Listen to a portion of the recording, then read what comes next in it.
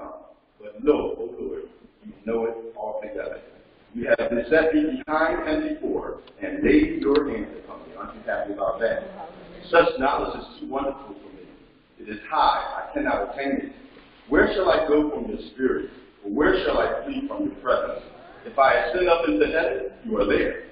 If I make my bed in hell, behold, you are there. If I take the wings of the morning and dwell in the uttermost parts of the sea, even there shall your hand lead me, and your right hand shall hold me. The Lord had a blessing to the reading of His holy word and sanctify deep down in our hearts. So we're going to ask our Deacon Rogers if he will come now and offer our prayer for this morning.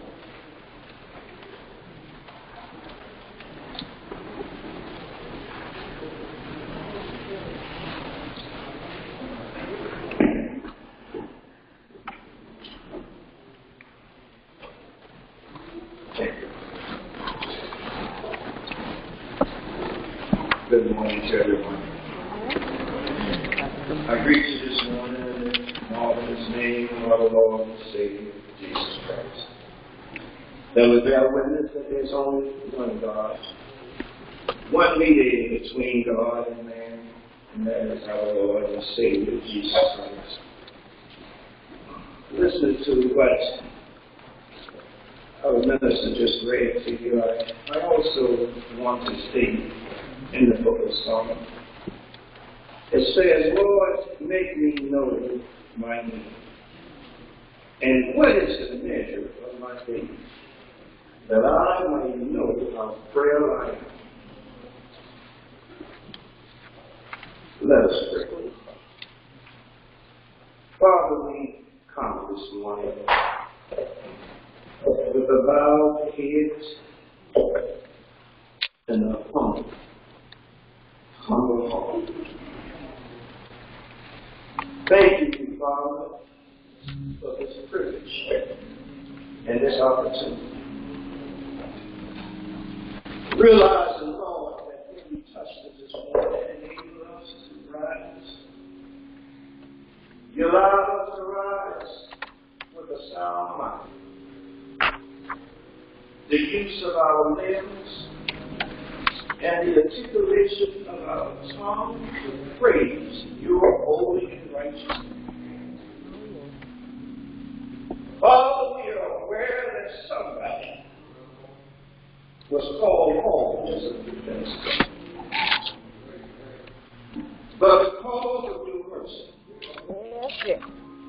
Lord, you allowed our time to run home just a little, to be and to join each other in the house of prayer. Father, we take it not for prayer, but we thank you. And we praise your holy and righteous name. And Lord, as we have the time that you have allowed, please, Father, help us to use it for your honor and for your glory.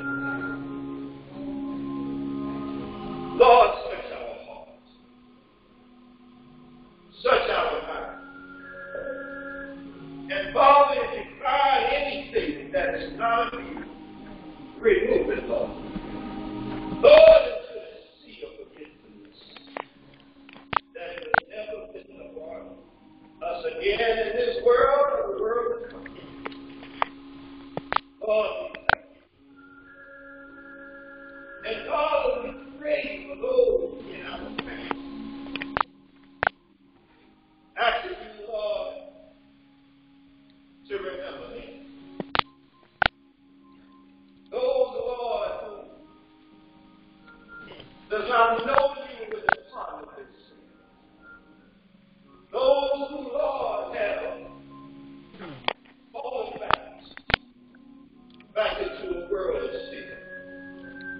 We ask you, Father, to give them a renewed mind and heart. Lord, please, that they will repent of their sins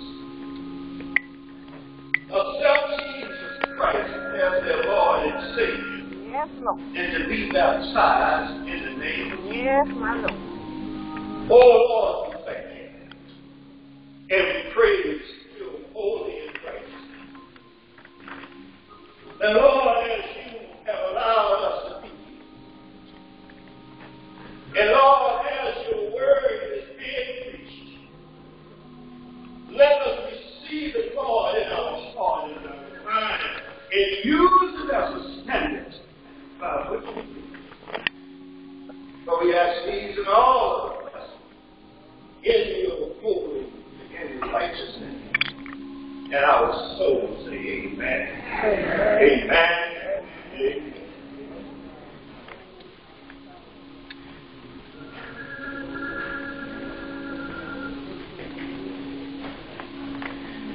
Thank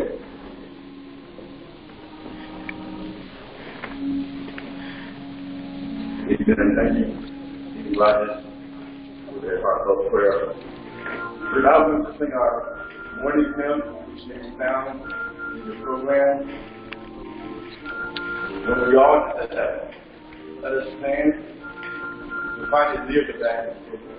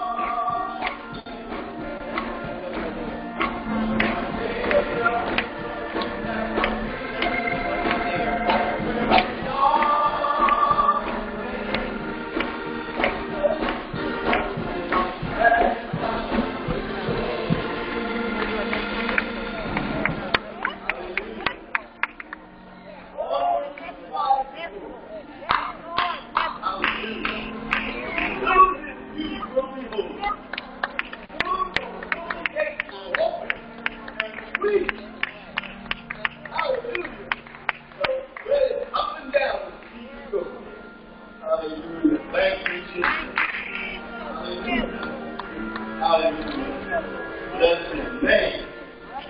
Bless his name. Bless his name. We'll now have our welcome by someone from a representative from a hospitality ministry who will come at this time.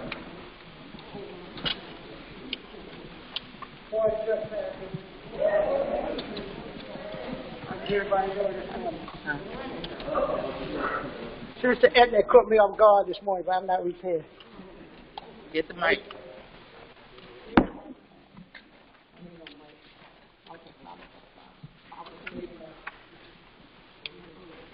Once again, good morning, family. Good morning.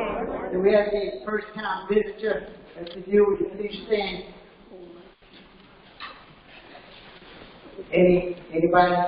Oh, well, we all one big family, all right? Just turn to each other and say, good morning. Good morning. Glad to be back in the house of the Lord one more time. Amen. And we had our welcome song, please.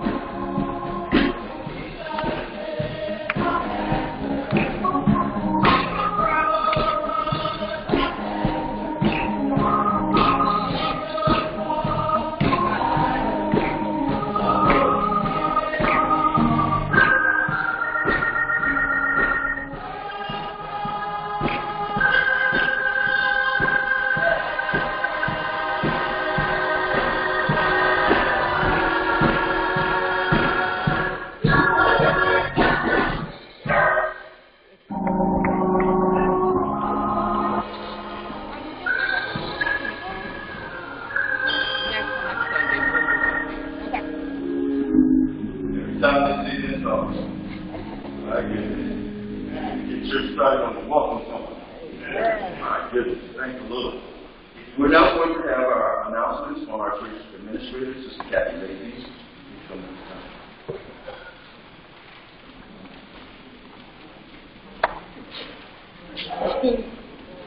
Come on now, you know I need a praise. Yeah.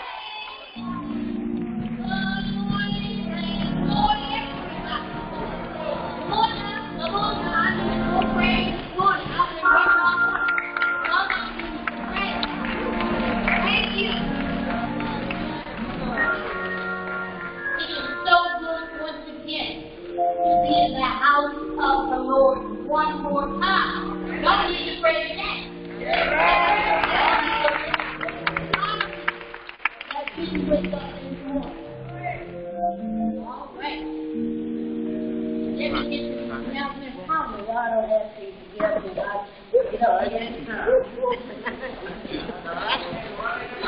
But you know what? They're not forgotten. Always forget to say. Okay, now you know that the missionary ministry is giving away holiday gifts for a blessing. So if you have a family's name that you would like to give to them, please. The Sister Thelma Richards from the Lula Days. Okay, we have that. We have the blessing for the music, the missionary ministry. Again, the office will be closed Wednesday and Friday, but you can still call and I will answer the phone. Okay, and then we have the congressional meeting December the 11th.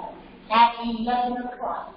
If you have any questions about that, that means all members should come out to the meeting December the 11th. Okay? Yeah. Yes, PISO is going up on our bill, but they have jobs, they're hiring. So, if anyone would like to get an application for PISO, let me know and I'll make some copies for you and have them outside on the table. Remember, PISO is hiring. And if you need assistance with your PISO bill, there's information out in the foyer telling you how you can get grants to help you with those bills. Okay? I would like to say, if for this memorial program, if I forgot anyone, I'm really sorry. If I didn't get the name of your loved one that has left, I am so sorry. And if we have to do this again, we will do this again. But I would like you to please get your names to me just a wee bit earlier. Okay? Thank you.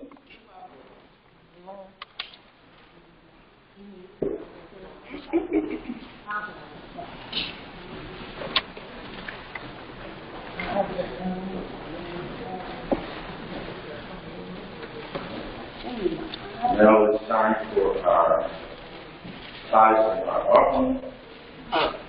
Let us recite our mantra. Recite every week. Tithing is an act of faith. Don't let your fear and unbelief let you close your hands to God.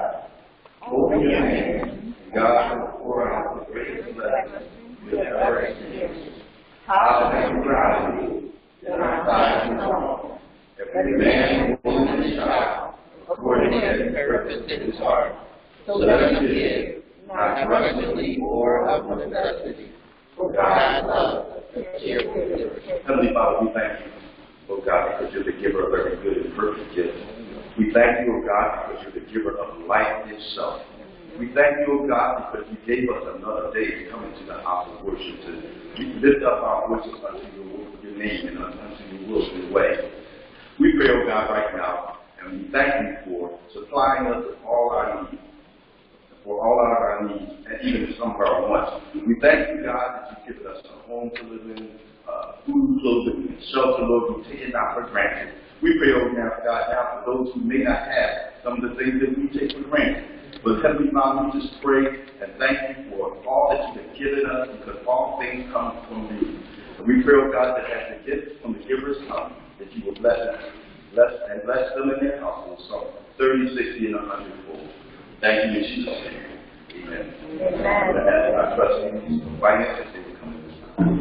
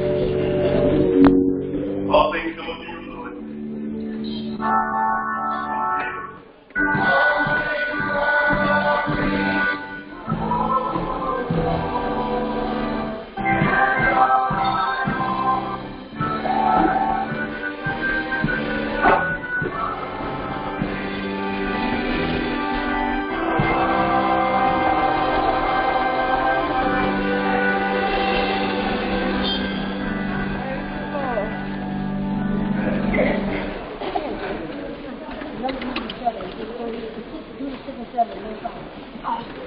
Something.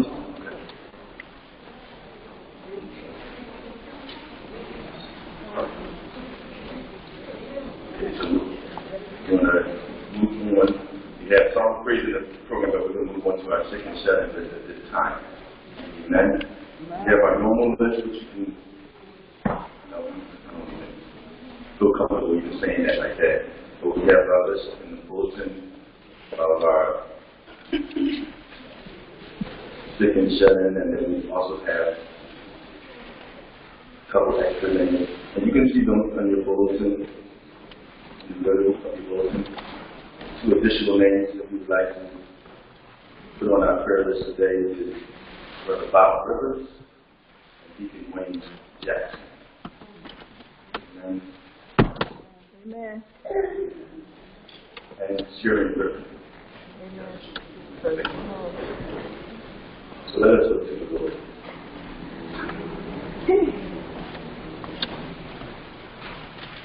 O thou in whose presence our soul takes delight, in whom in affliction we call, our comfort by day, and our song in the night, our hope, our salvation, and our all. Most holy and everlasting Father, thank you for this opportunity to come before your presence today, to come before your presence as an assembly, to come before your presence as a united people of God.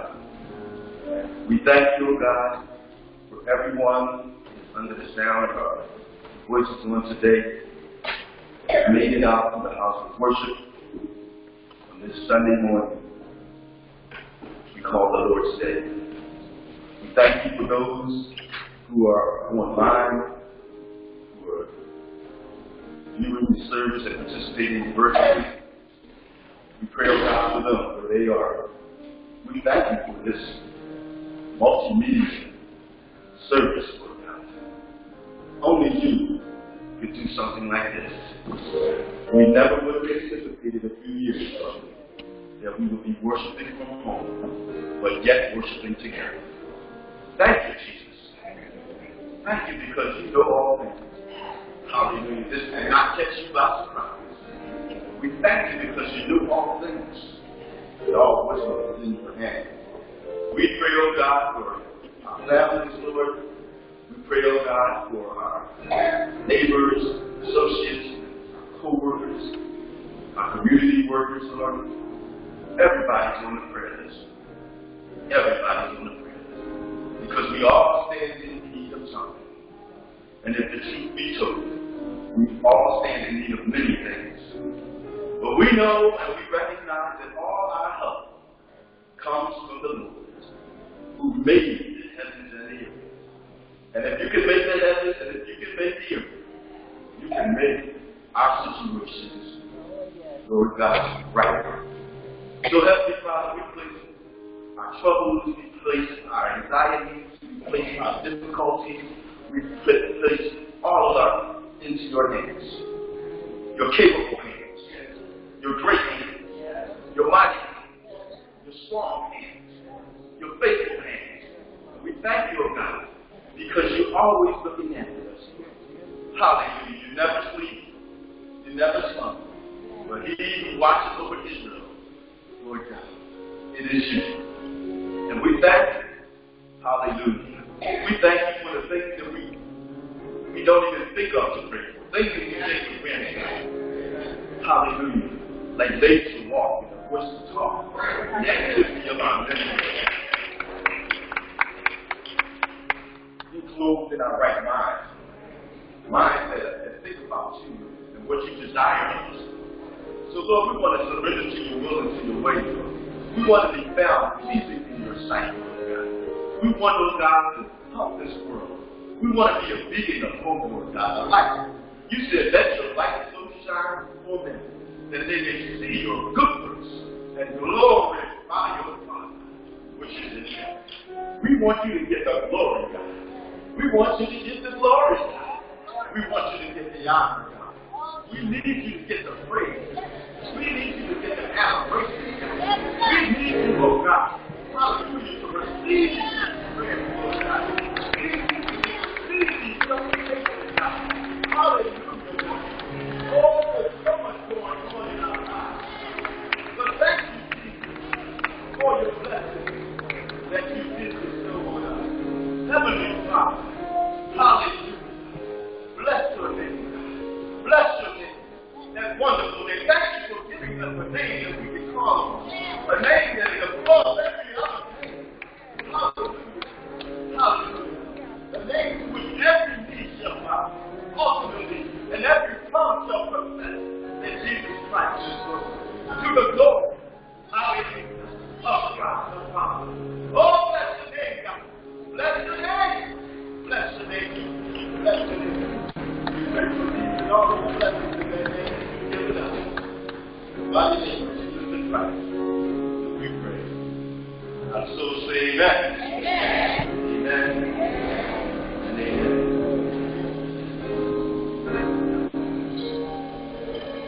Now we have a special addendum for today.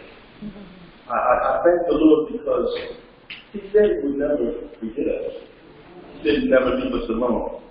And I thank God that He's given us a church administrator that has remembered and found it in our heart to remember those who have passed on during the course of this year for various illnesses. Some of them were unexpected.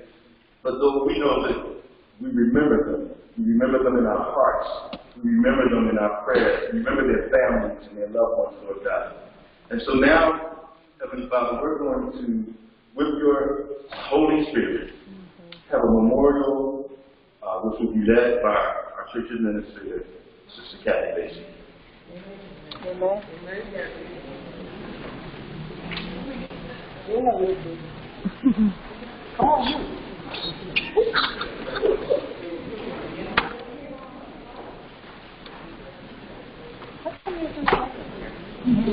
Good morning, church.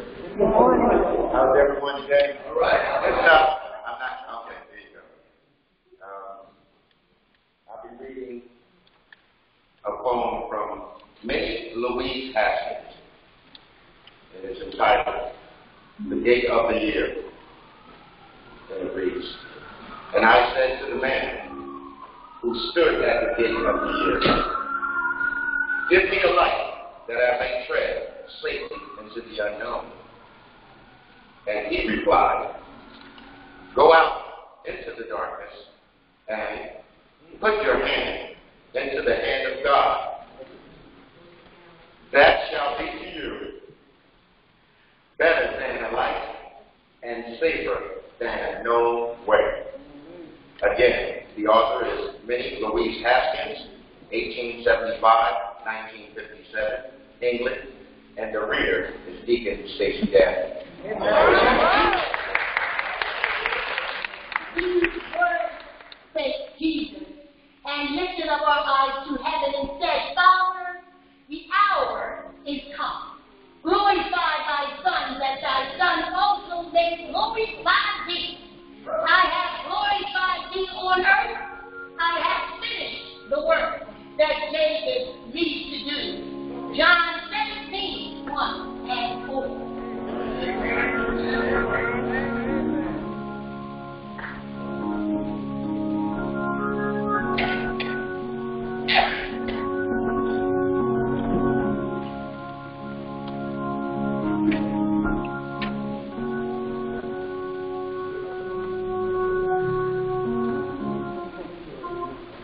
I shall wear a crown.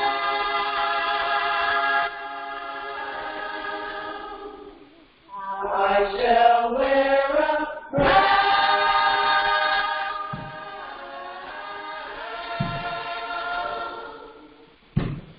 When it's all over.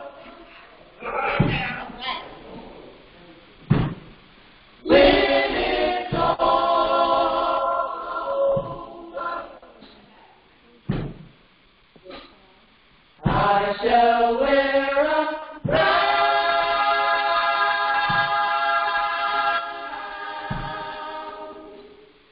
I shall wear a crown.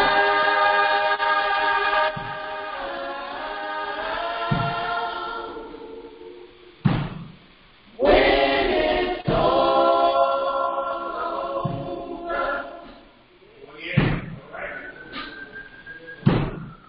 When it's all over, I shall see His face.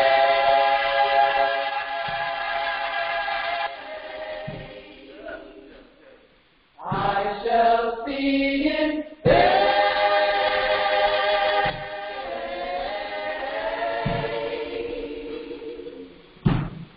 When it's all over.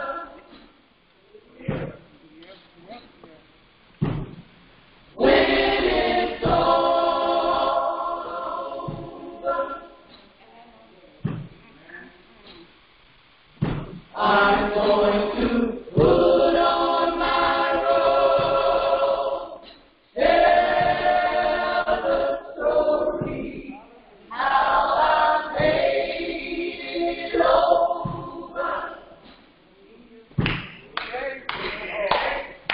I'm going to put on my robe, tell the story how I made it over. I'm going to put on my robe, tell the story how I made it over. I'm going to put on my robe, tell the story how I made it over.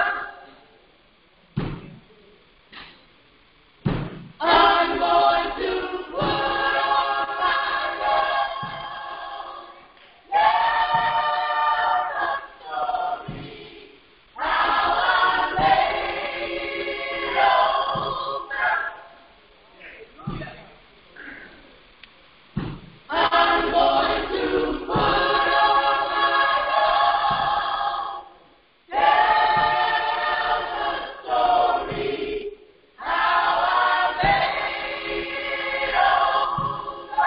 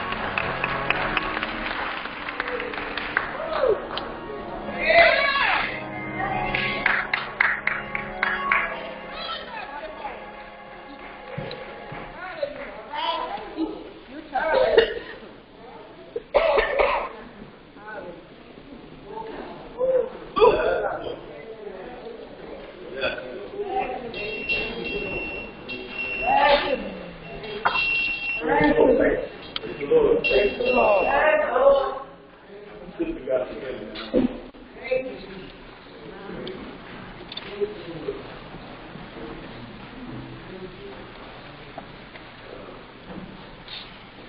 Book of John, chapter 17, verses 1 and 4, we find these words. These words spake Jesus, lifted up his eyes to heaven, and said, Father, the hour is come. glorify thy Son, that thy Son also may glorify thee. I have glorified thee on the earth. I have finished the work which thou gavest me to do. To God be the glory. This tribute is to extend our deepest condolences to the families of our dearly departed Philippian members. Those of us left here on earth feel terrible separation, but a loved one passing away. Each have left a great spiritual legacy for the families to follow. We can describe each departed member as being a faithful and kind servant, selfless, dedicated, and loving. They have left a legacy of working selflessly for the Lord. And those things are as follows. Our own Reverend Dr. Clayton D. Furlow, Deaconess Dorothy Hughes, Deaconess Gladys Robinson, Deacon Quincy Robinson, Deacon James Collins, Sister Roosevelt, Brother Henry Green, Sister Barbara Tate, Sister Rosalind Walt Tolliver, Sister Hattie Jordan, Sister Esther Wilson, Sister Diane Rich, Brother Phil Franklin, Sister Christine Strong, Brother Casey Waddell,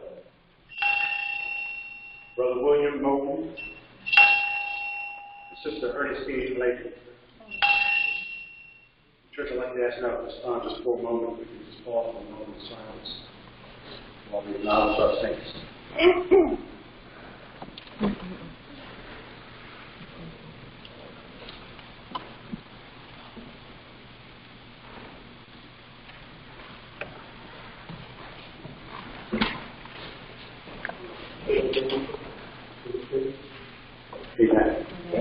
I think I have here now that we are in the conference from Restoration Choir. Amen. And followed by Sister Edna Williams, who will work with him with the word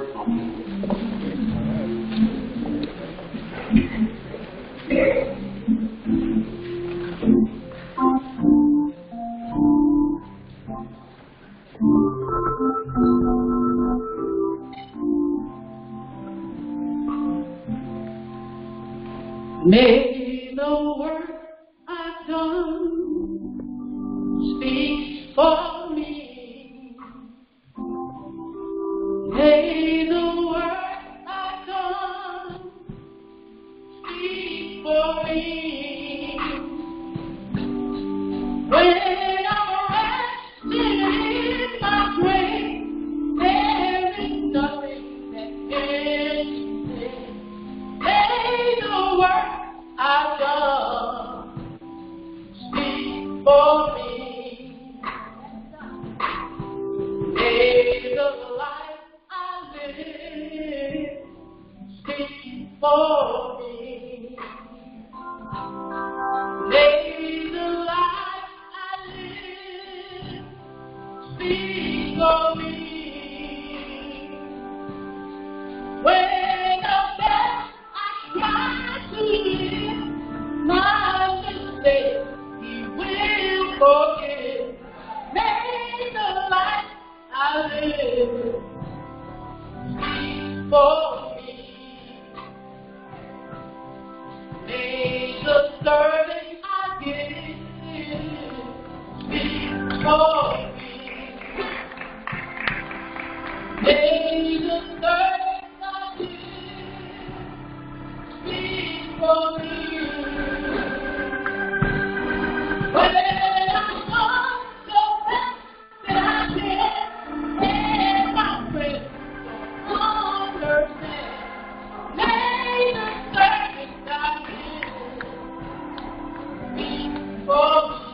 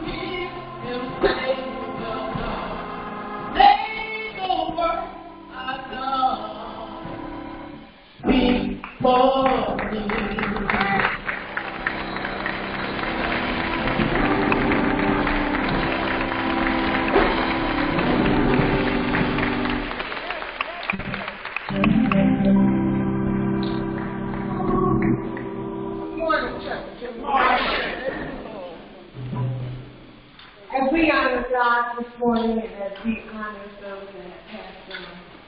Hope I can offer a few words of comfort for us.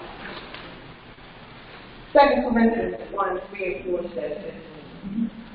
Blessed be to God, the Father of our Lord Jesus Christ, the Father of all mercy, and the God of all comfort, who comforts us in all our tribulation. Why? That we may be able to comfort those which are in any trouble. Amen. How? By the comfort with which we ourselves are comforted of God. Sharing the pain, sharing the grief, and sharing the comfort. Grief is a natural part of living life. Even Jesus wept when he heard his friend Lazarus had died. We all know that scripture, Jesus wept. He wept because he was grieving. The Bible tells us, blessed are they that mourn, for they shall be comforted. We're comforted because when Jesus left, when Jesus died, he left us with the Comforter, the Holy Spirit, the Paraclete, to comfort us. Maybe I can explain the scripture a little better than tell the story. There was a man walking down the road and he fell into a deep hole. And he was yelling, help me out. Pretty soon a doctor came by.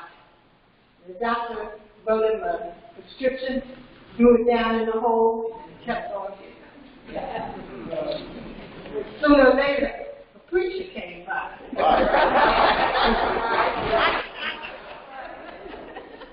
The preacher saw the man in the hole, the man was trying to help him. He heard the man. He wrote him a prank. Threw it in the hole. And kept on moving. After a while, his friend came by.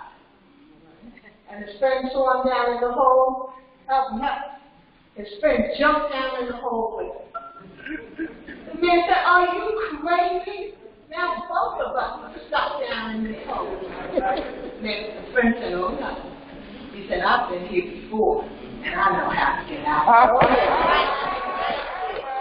That's what happens when we comfort one another. That's what happens. That's why the scripture tells us that when we receive comfort and when we find relief from our troubles and when we're soothed by the Holy Spirit, that we should share that comfort with others who are troubled. Maybe it was a scripture or a song. Maybe it was a testimony. Could have been a sermon, a listening ear, a hug, a shoulder to cry. Don't hold back on the comfort that you receive from others. An anonymous poem said, death leaves heartache, difficult to heal. Love leaves sweet memories no one can see. Now, I really feel something about that speaks to me because it reminds me of when my mother passed away. I took her memories and I put them in my basement and I didn't look at them for 2 years. I couldn't look at a video. I didn't want to see a picture. I just left them there. Then I just couldn't do it. Then one day the pain went away. Now I love to tell stories. I can tell you some funny stories about my mother, and I love to tell them. Her and my aunt, they were 2 funny peas in a pod. I love to tell them stories. No one can take those memories away.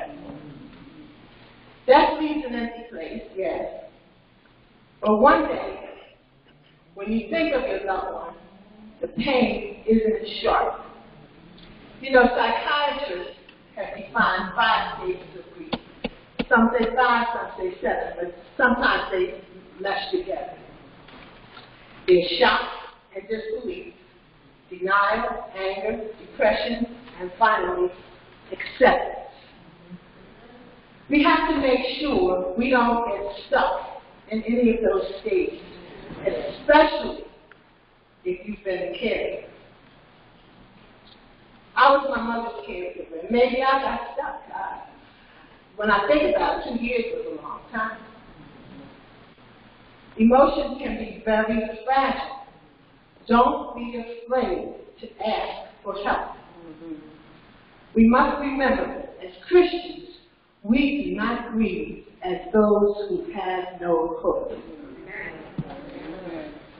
That's why it's important that our loved ones are saved, so we will be able to see them again. Amen. Hold on to this scripture. John 16:22 says this. So you have sorrow now, but I will see you again, and your hearts will rejoice, and no one will take your joy from you. Pain is rarely pleasant, but without it, our joy wouldn't be nearly as sweet. We have lost many loved ones during this pandemic. In our church family, as well as our biological family and our friends. Fortunately, we are left with some sweet memories that leaves heartache difficult to heal. Love leaves sweet memories no one can steal. God bless you, church. Keep looking up.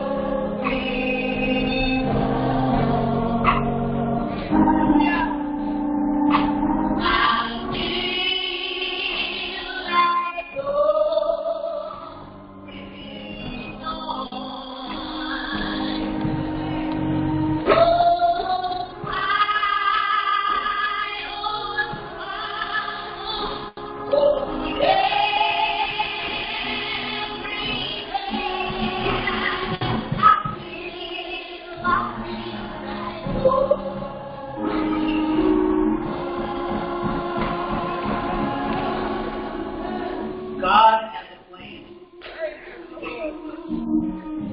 to live with Him for eternity. He stepped into history in the purpose of His Son, Jesus Christ, the God-man, to pay the penalty for sin by dying on the cross. He conquered death and offers us a gift of salvation. The Bible describes the gift death as an enemy, an intrusion because of sin. But through death, the Lord provided a way for us to be with Him for eternity. That's why we read in the Scriptures, precious in the sight of the Lord is death of His saints. Well done, good and faithful servant.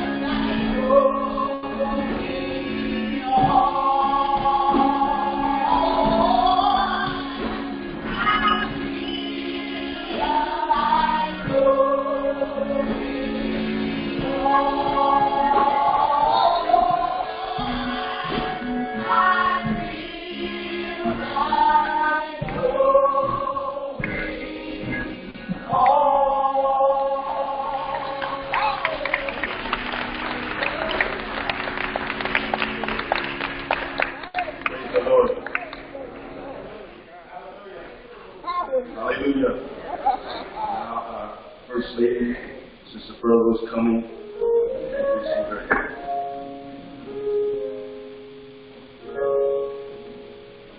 Thank you, Lord.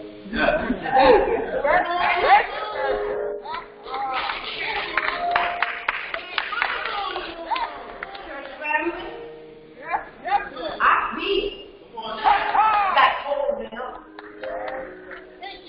Gone but not forgotten. Out of our sight, but never from our hearts. There are two other names I'd like to add to that list. Brother Andy Johnson, who passed away, and Sister Ann Washington, who passed away this year. Grief is not a sign of weakness, nor a lack of faith. It is the price we have to pay for love. We find comfort in knowing that our lives have been enriched by having shared our love with our loved ones. God will take us through all the experiences of our very deepest sadness. However, each person is different. No timeline for one will fit the other. If you feel like your whole life has fallen apart, that's fine. With God, time and His grace and mercy eventually somewhat heals the hurting. I know holidays, special occasions are very difficult for those of us who've lost loved ones recently. But God will take us through. To God be the glory. Farewell to our pastor. Farewell to our former pastor. When tomorrow starts without us, may our loved ones sleep on until we meet again as they take their rest. There are many family members of Philippian who have lost other special, significant family members that weren't called today. Husbands of members, wives of members, aunt, uncle, cousins of members. I ask you to pray for all of us that are going through. As recent as Monday, I lost another nephew. But God is able. He's going to take me through. I may stumble, I may fall, I may cry like a baby. But I know, to the glory of God, He's going to take me and you through. We loved our loved ones, but God loved them best. A precious a precious one from us is gone. A voice we love is stilled. An empty spot is vacant in our hearts. That will never be filled. We've taken them in, you've taken them in, Lord, in your precious arms, between our hearts and thee. But we know we're in a better place. To God be the glory. To God be the glory. His will has been done. God bless you.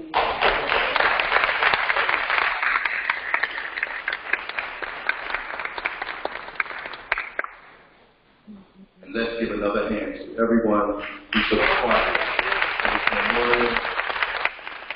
Thank you for the work that you've done.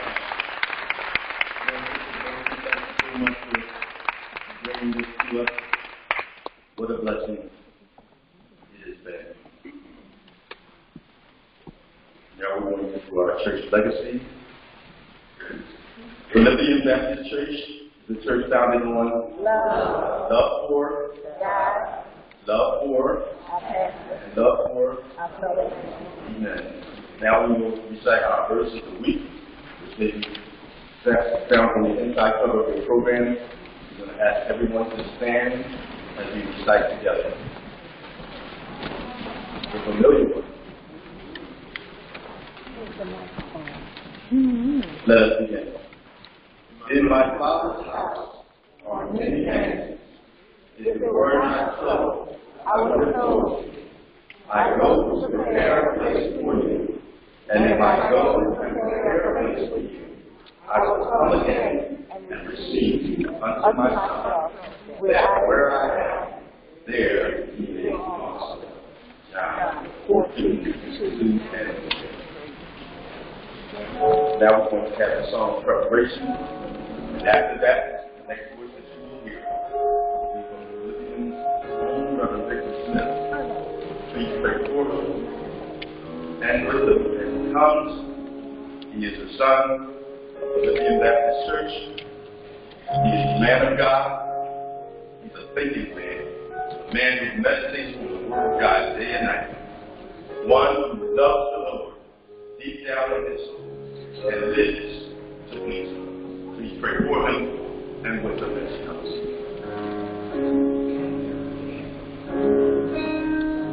We're going to sing this song in reference to our pastor and our loved ones of Philippians. This is one of Reverend Furlow's favorite songs.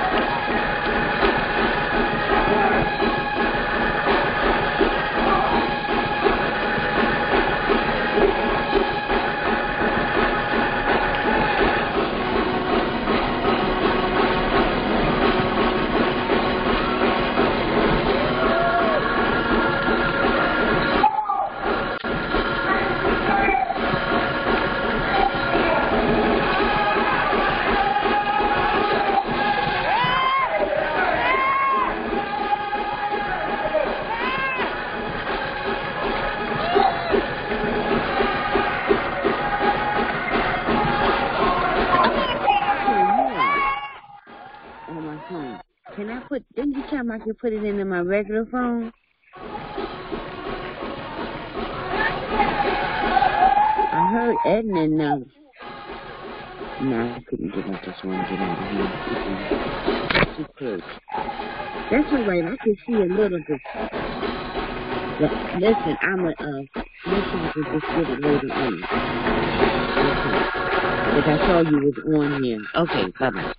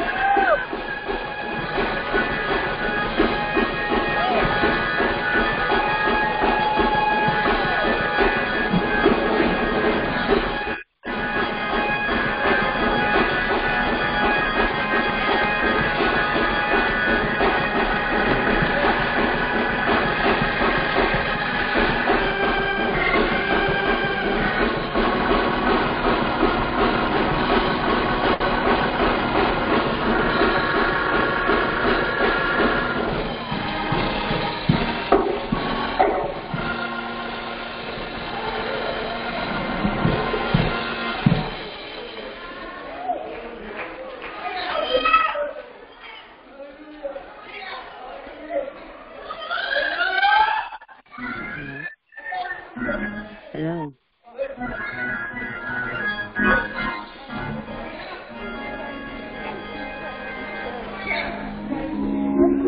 Who is this?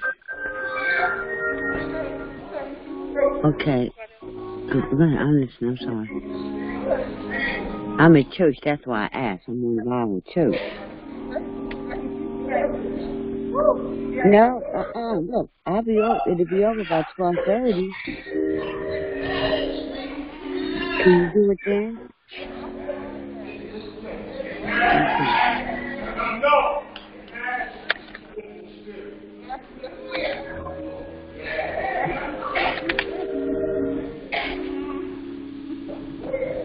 Thanks.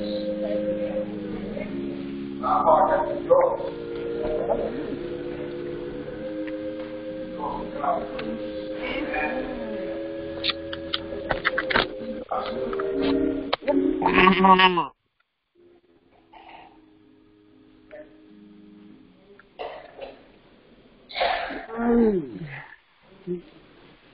I think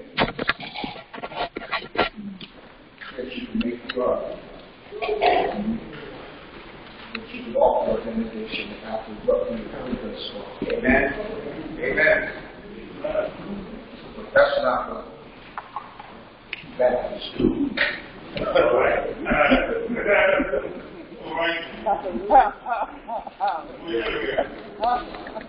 One of the primary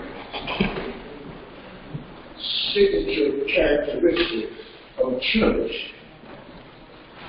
is that God's word is proclaimed consistently every Sunday. Amen. So, all things said and done, let us prepare our hearts for the hearing of God's word.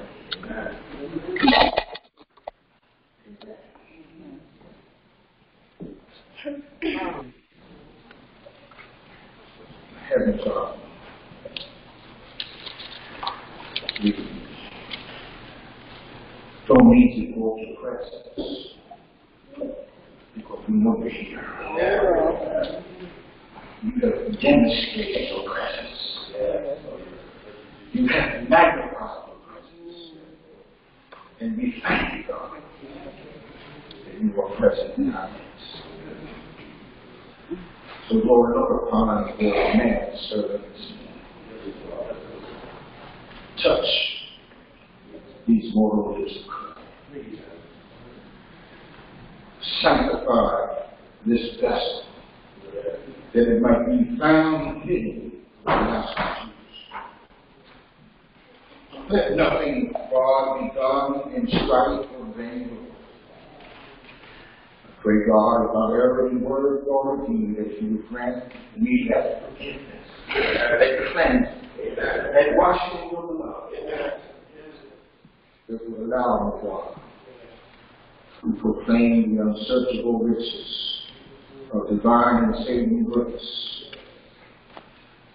between the living and the dead. Now, Lord, have your way in our midst. Touch every heart, every soul that is present. Allow the word of God to rain upon our hearts this morning. Let it fall on the fertile soil of our hearts, that it might be planted like seed, bringing forth fruit of righteousness. Have your way in our midst, God. Don't leave one stone unturned when it comes to sin and unrighteousness. Amen. Exalt the name of Jesus. Hallelujah. And will forever, God, give you praise, honor, and glory. In Jesus' name. Amen. Those of you that have the Bibles, you can turn with me. And those that don't have your Bible, read these passages of Scripture at your leisure. This morning's lesson found in the book of Revelation. Revelation chapter 5, and the text is taken from verses 1 through 10.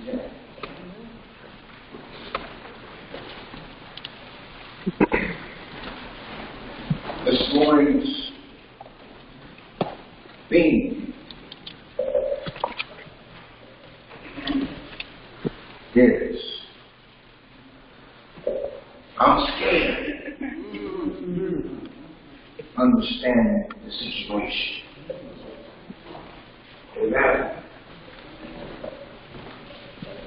Most of us don't like to talk about our fears and what has us afraid and scared. But I'm going to make a declaration this morning. I'm going to speak in the imperative. There is not one person present who not or have never been afraid or scared. We all have our fears to face. And sometimes understanding a situation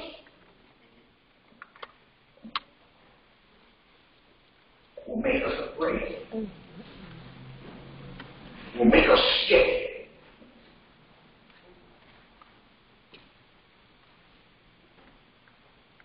Perhaps someone present has gotten that pink slip at work. We lost the job. That will send fear to you. Raising a family, taking care of a home, the loss of a job will cause turmoil and peril to enter into your life, and you will be scared of what the consequences might be. Many of us present right now this morning have faced health challenges, not knowing what the outcome would be. some fear into our hearts. Hearing the doctor's prognosis, not knowing the outcome. Some of you present right now have undergone chemotherapy, radiation, with cancer, having to fight that illness in your body.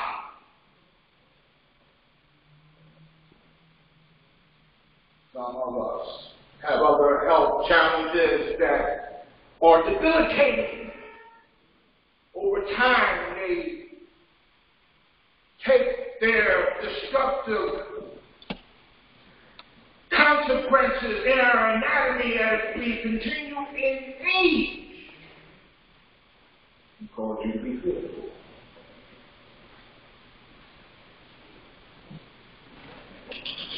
There's someone present right now who has a family member in prison, knowing that in these hellish places your life can be lost.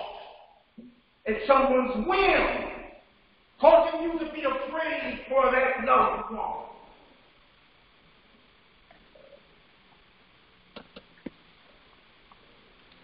Some of us are afraid of the future that's before us because we have lost a spouse. Loved one that we've lived with all of our lives. And because of that loss, not knowing what the future is going to hold without that person.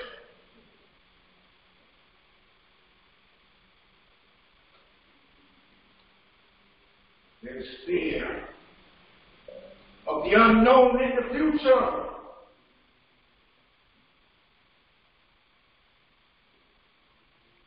Scared because you understand the situation.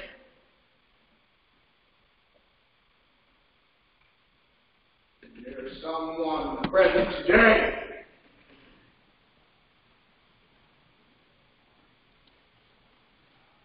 you're growing apart in your home with your loved one that you took covenant vows with. You're afraid because things aren't the way they used to be. See, we have fear. And a lot of times we're scared when we don't know what the future holds. But we understand the situation.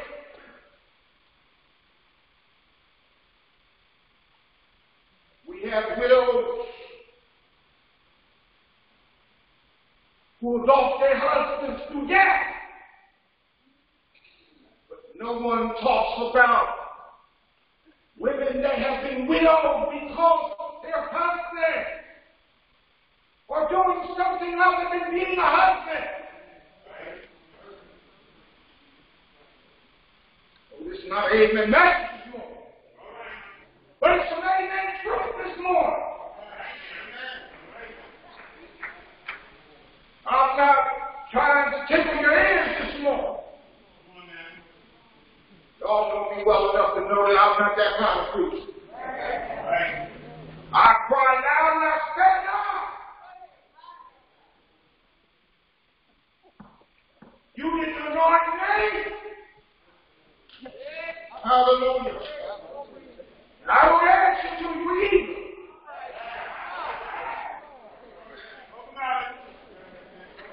I answer to God. I answer to the Lord. The Lord speaks to me and I speak to you. And I know that I might not be your favorite preacher, but I don't care.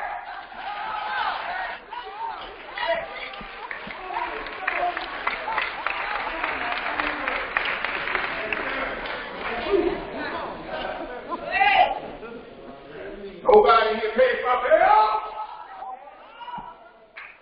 I don't remember you putting something in my hand that was green and dark. I'm getting off the message now, bro.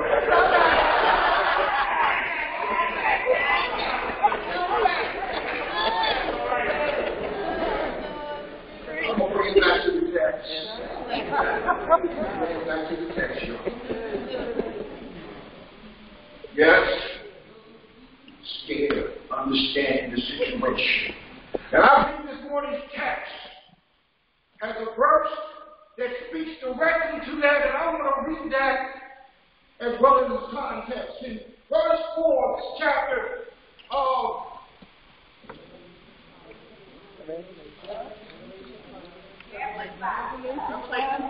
King of Rome.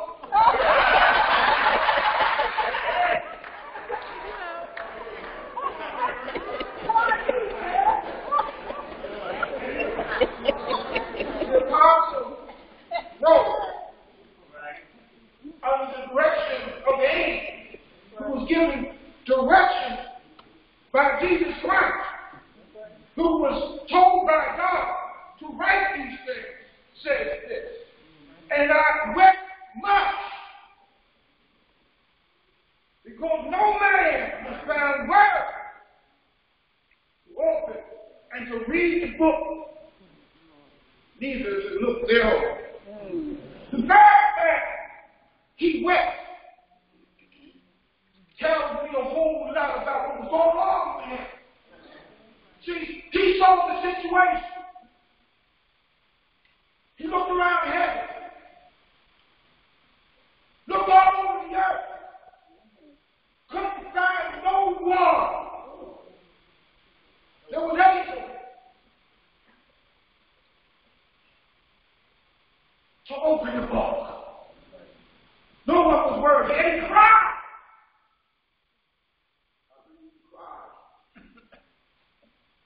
Because he was scared. Because he understood the situation. Many of us might not be crying tears openly. Amen. We're crying tears inwardly. Amen. Amen. Because of the situation that you're in, that you're facing.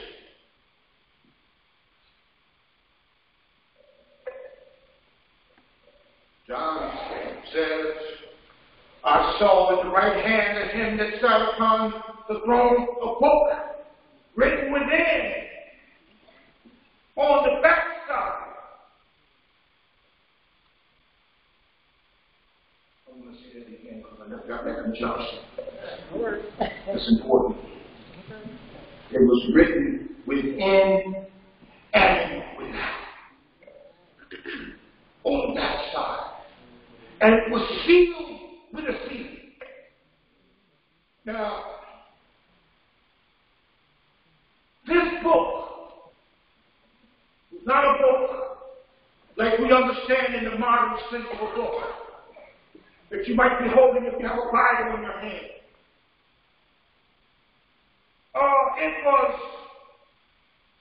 It was a scroll, which was the book of that day. It was called a writing.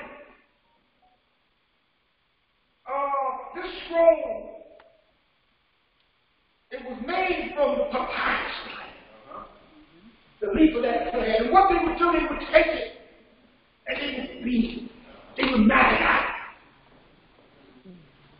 They would let it dry. It would form a paper that we call parchment. Many of you who have received your instrument from an institution of higher learning have a degree that's written on parchment.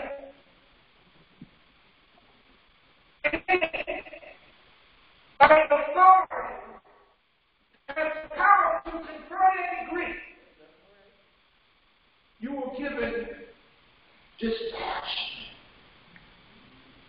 And if you receive it in ceremony, upon walking across the stage, it is rolled up oftentimes and placed in your head.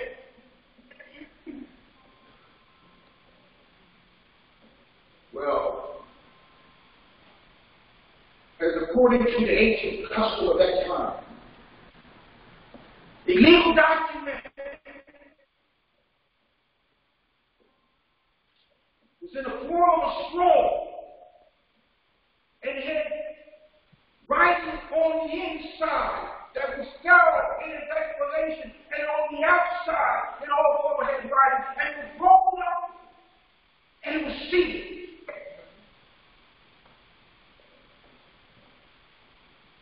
Well, this is what John is talking about, that he sees in him. The scroll was in the hand of the one that sat upon the throne. So God is holding this scroll in his hand. And this is a legal document that God is holding in his hand. It has writing in it. It has writing on the outside of it, and it's sealed with a seal.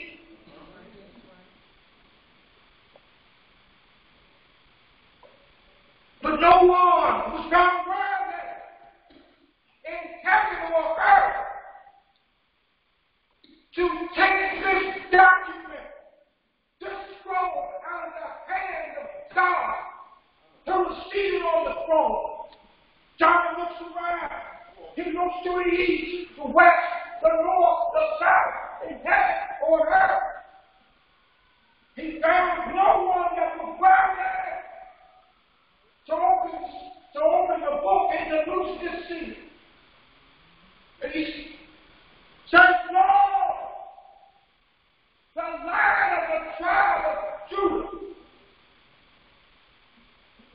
was found worthy to take this scroll out of his hand and to loose this seal.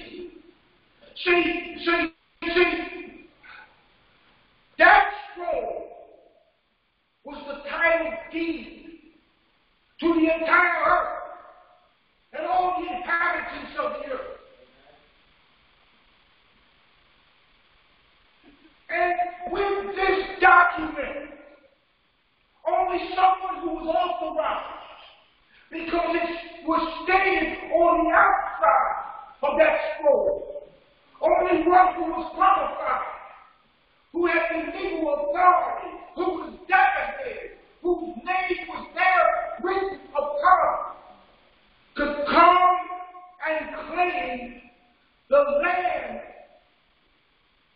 and the occupants on that land, which was a transaction that occurred in heaven and on earth in time and history.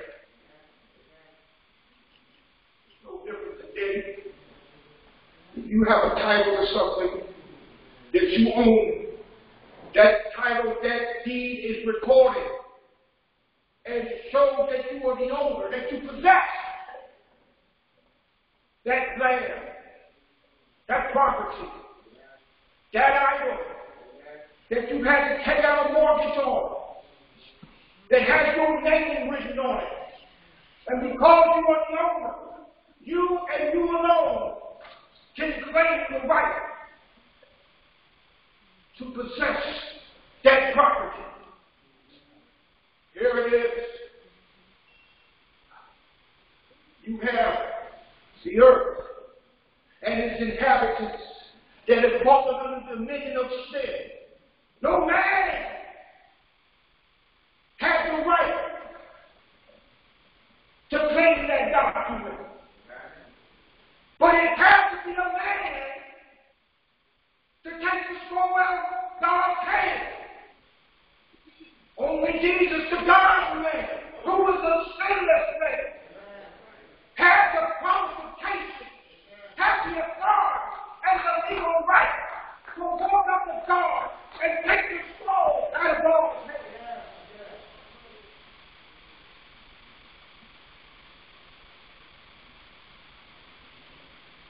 In Israel, God gave land to the people of Israel. But he told Israel You shall not sell the land, because the land is mine. See, the land belongs to God. The Bible tells us in Psalm 24, the earth is the Lord, and the fullness thereof, and they that dwell therein. The land belongs to God, and the inhabitants of the earth belong to God. Only the God-man, the sinless man, Christ himself, who was the kinsman redeemer of us, who had the right and the authority. Yes, he was of the root of David. He was the Lion of the tribe of Judah. Isaiah said the shepherd shall never depart out of his hand. He had the right.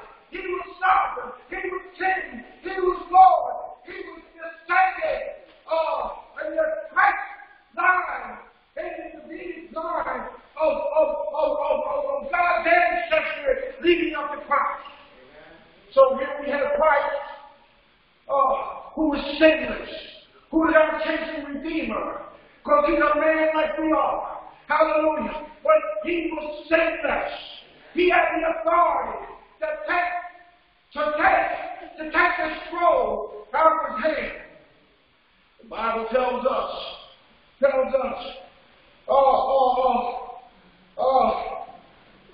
and one of the elders said, weep not, because the Lion of the tribe of Judah had him. Yes, he was able to loose the 7 seals. He was able to open the book up. The 4 and 20 elders said, behold, the lamb that had been slain before the foundation of the world was found worthy to open the book. Somewhere in eternity past, before the earth had been formed, before the earth was created, God designed a plan to save humanity that would be lost. So God himself decided that he himself would be the one to bring our redemption, to satisfy the just man of a holy God for sin. He paid the sin debt. Before the foundation of the world was set in place, Christ offered himself as a sacrifice in the eternal sanctuary of the Holy of Holies before the throne of God, and offered himself as a sacrifice for sin. So when God sees his happening in heaven, yes, it was yet to happen on earth, because Christ had to die to fulfill the covenant promises. Yes, he had to be like us. He was a man, but a man without sin. He could go to Calvary. Yes, he could. Yes, he could. He could die upon the cross, as he did. But thanks be to God, on the 3rd day, he got up out of the grave with all power and authority in his hands. He had the power to redeem lost humanity, past, present, and future. He had the power to pay your soul for redemption. And that's what he did. Yes, that's what he did. He wrote that he was the substance of sacrifice. He brought the foundation of the world. And he was the sacrifice upon Calvary. He knew we were under the sentence of death. We were guilty. But guess what? He said, I can see the man's God. I have no sin. I can go to the cross. I can offer the sacrifice. I can pay the penalty. I can enter the ministry. So that sin has been satisfied by the death blood of the cross.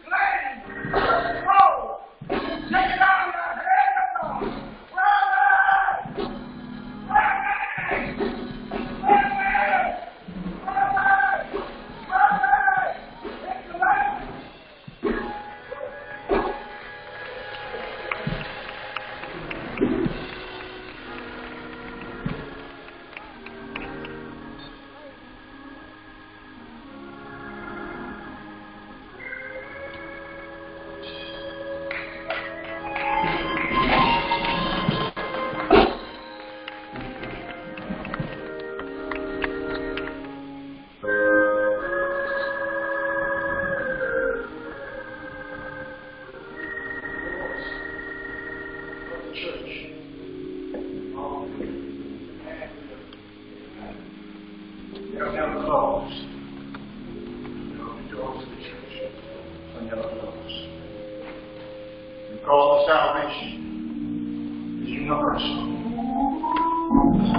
It's heaven high, it's world wide, and it's hell deep.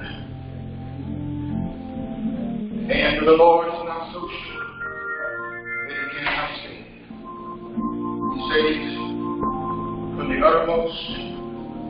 He saves to the uttermost. You might be here today and don't know Jesus and the pardon of your sins. You heard my voice. I do not harden God. I want you to know if you're standing here in this audience and you don't know whether you're saved or lost. I'm going to tell you you're lost. Everybody knows they're saved. Know they're saved. Everybody who knows they're saved knows they're going to heaven. You're here in this audience and want to be saved. Raise your hand. One of the deacons, one of the trustees, someone who has enough faith. Acknowledge that the Lord will come to you and speak to you and help lead you to Christ. You have the assurance of salvation. You know that you don't know Jesus. Now you're going to die. You might want to join this assembly. I want you to know the doors of this church are open for you. You can come by Christian experience. You can come by that. You can come as a candidate through baptism. All you have to do is acknowledge the fact that church clerk, somebody, the ministry and administration will come and receive you, take your contact data, and they will get in touch with you. And you will be on your way to becoming a member of the Philippian Baptist Church. I want you to notice the church is founded on love. It should be perfect. We're founded on love. But you strive for perfection. Army Church. But you strive Army Church. Amen. That's a little better. But strive for perfection. God's no God's grace for you.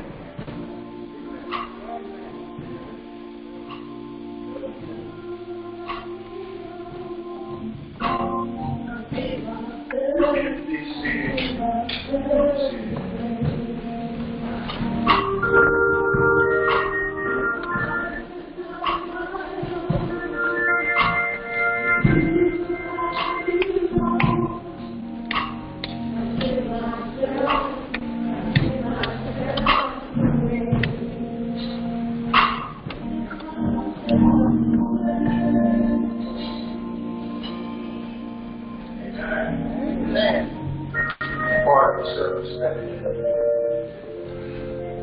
service be bad, you get there, so you go home. You have the same time. We want to hang around the church, talk to one another. I want you to know that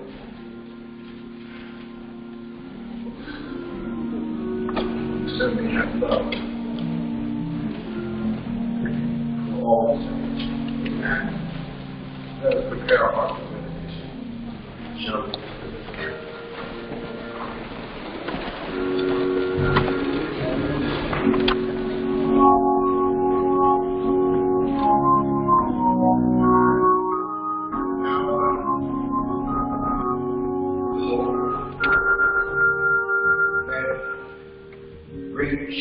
the bishop of our souls, who brought from the dead the Lord Jesus Christ, who died for our sins, and rose again.